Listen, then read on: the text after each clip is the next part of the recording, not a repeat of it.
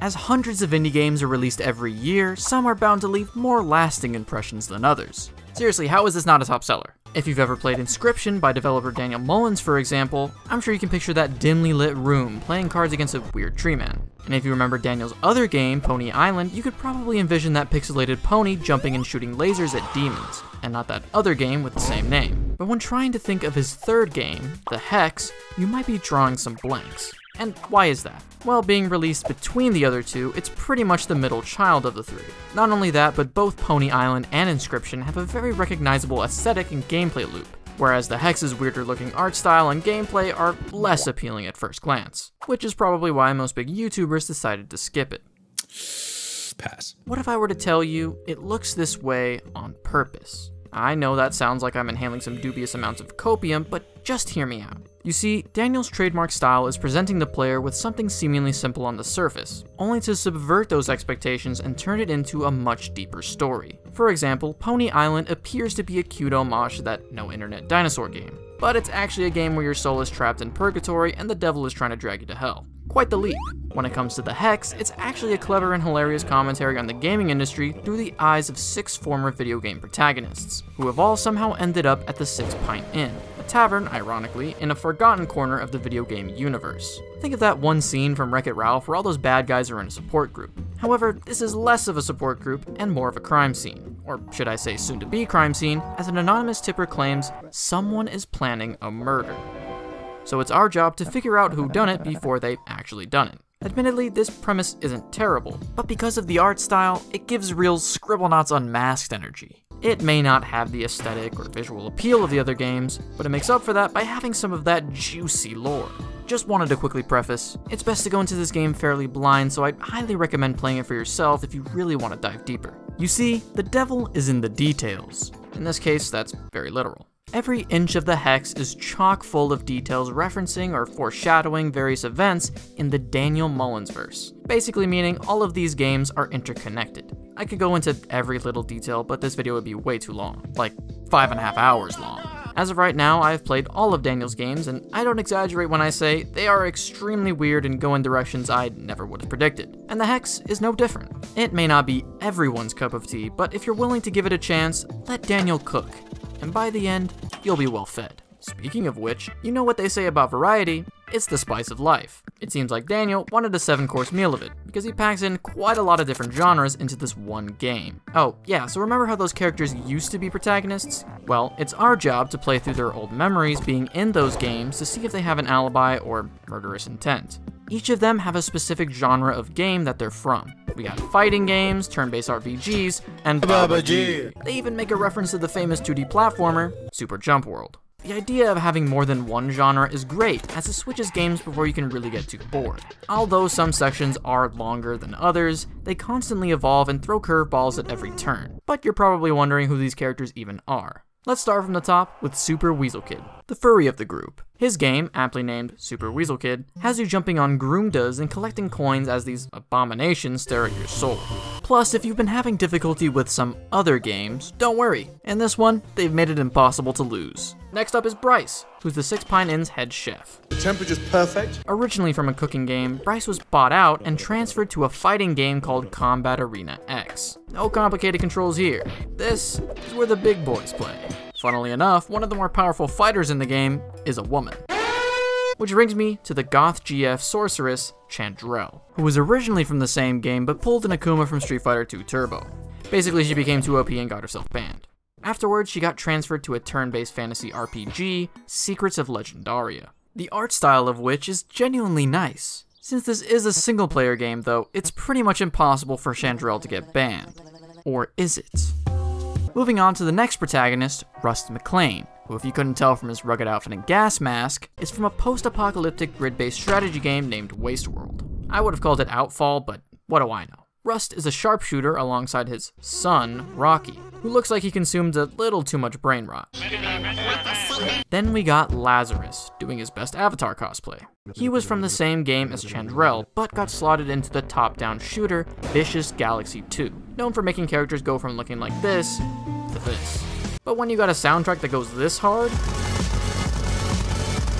I'd personally stick with it. Last but not least is this guy. He doesn't have a name, or a face for that matter, but hey, at least he's got that Reddit mod drip. As you probably guessed, he's from a walking sim called Walk, which goes through the life of the developer as he created the games we just played. So, more like a self-insert then, which is fitting as throughout the game we hear some interesting developer commentary. Her ego was just too big to stand in the shadow of my greatness. I know what you're thinking. Pretty based. I mean, how could Daniel say such a thing? But this is not Daniel Mullins. Okay, well, the picture is, but I'm talking about the voice. Remember when I said the game looks this way on purpose? Well, in universe, these games were developed by a teenager named Lionel.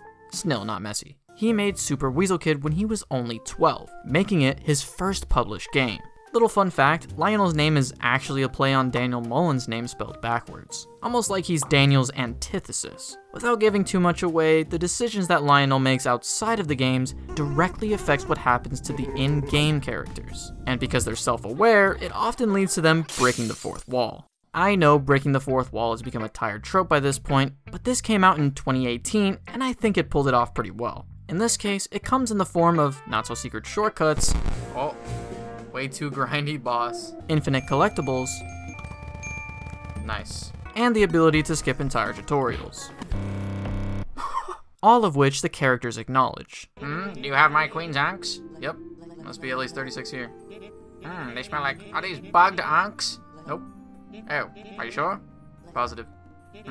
Well, okay, you may pass. Another method he uses is implementing fake player feedback. Here they show up as Steam reviewers, as well as Twitch chatters. You can tell this was from 2018 because they're still using the old PogChamp emote. He really utilized the chat, as one particular chatter would drop in to give answers to puzzles for you. Okay, how many eggs could a female cockatrice lay given a month for gestation period? Oh.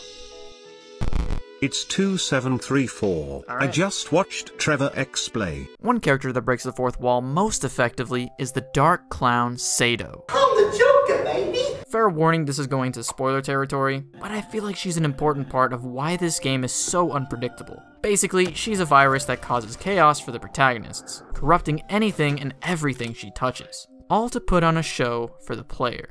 She uses parts of the game's UI, makes cheeky references to real games, and jump scares you when you least expect it.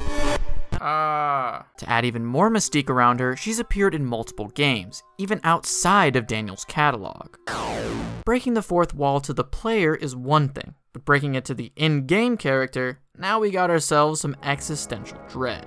Like I said before, the characters are supposed to be self-aware. However, Rust and his son Rocky have been method acting so much that they actually believe Wasteworld is real. So when they're told the game they've been living in hasn't even been finished, they begin to question their reality. But what would happen if the game mixes our reality and the in-game reality together? Well, then you get an ARG. An ARG, or alternate reality game, basically uses the real world as a platform for a narrative that players can directly interact with and solve in real time. The Hex technically isn't an ARG, but it does have certain elements leaving hints here and there for players to figure out. None more interesting than the one lying just beneath the surface. Well, actually it's an entirely separate game called just that. Beneath the Surface. A cute little game where you're ice fishing for various fish and, things. It's completely free to play on Steam if you want to check it out for yourself. I also wanted to point out this was a reused concept from one of Daniel's first game jams, with the prompt also being Beneath the Surface. But essentially, the developer is credited as Carla51,